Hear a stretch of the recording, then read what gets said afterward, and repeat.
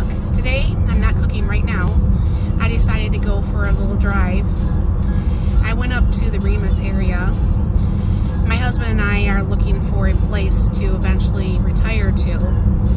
And, you know, we found a house a couple years ago in Barrington, and we really liked the area. And obviously that house sold that we were looking at before we were ready to actually do anything about it. So anyways, I do really like this area. I feel safe up here. I know my way around. My grandparents used to live in Vesterberg, Michigan. It's a little podunky little place.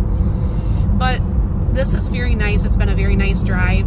I feel nice. It's been the first long drive I've taken other than going to U of M for my 3 doctor's appointments that I've been to down there.